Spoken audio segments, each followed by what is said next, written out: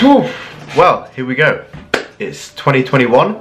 I think a lot of people probably wish that 2020 had gone differently for them. For me personally, 2020 obviously had its bad bits. I mean, I got coronavirus, which wasn't great, but all in all, I actually took some really good positives from that year. Different positives to what I expected, and I'm sort of carrying them forward with me into 2021. So I thought I'd just do a short little video to talk to you guys, as I haven't posted on here for a while, which is actually one of the things that I want to talk to you guys about.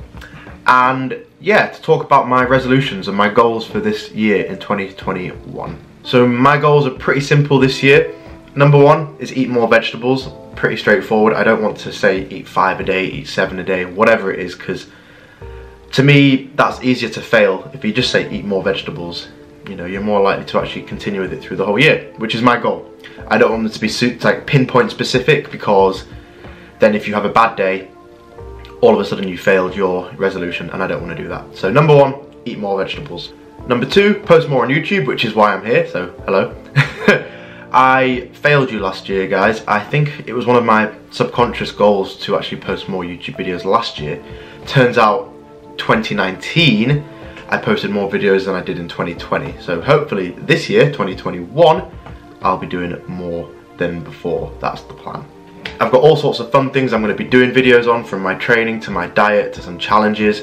I'm writing down not as we speak, because I'm speaking to you guys, but today I'm writing down some video topic ideas. So if you have any good ideas that you want me to do, comment down below, let me know what sort of videos you would like to see, because it's going to be more regular from this year. That's the goal. And then I've got two other goals as well. So number one is try and work more within property. I bought my first house last year during coronavirus, during lockdown, which I'm so happy about.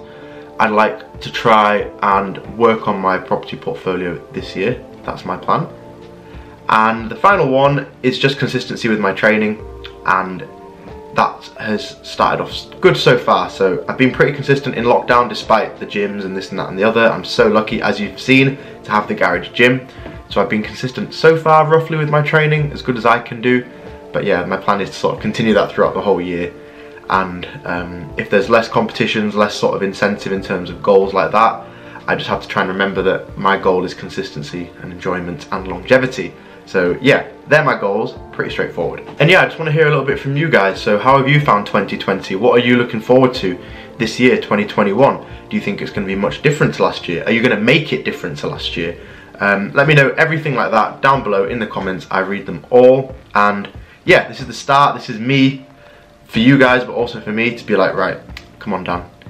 You know, get your act together. This is something you want to do, and something you're going to do, and something you've set yourself. So yeah, start as we mean to go on, guys. First video of 2021 is done. Hope you enjoyed it. Give it a little like if you do. If you haven't subscribed, please do, because there's going to be loads of cool stuff coming up this year.